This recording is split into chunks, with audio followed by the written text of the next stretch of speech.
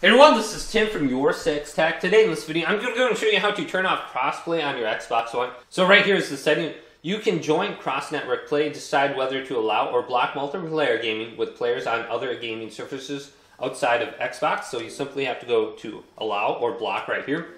Now to get to this menu, we want to go to the home screen, then press R1 and tab over to our profile, and then go down to settings. Now under here, we want to go to account, then go to the right and go to privacy and online safety. Type in your passkey if you got one. Now, go on down to Xbox Privacy. Then under here, go to View, Details, and Customize. Then go to Communication and Multiplayer.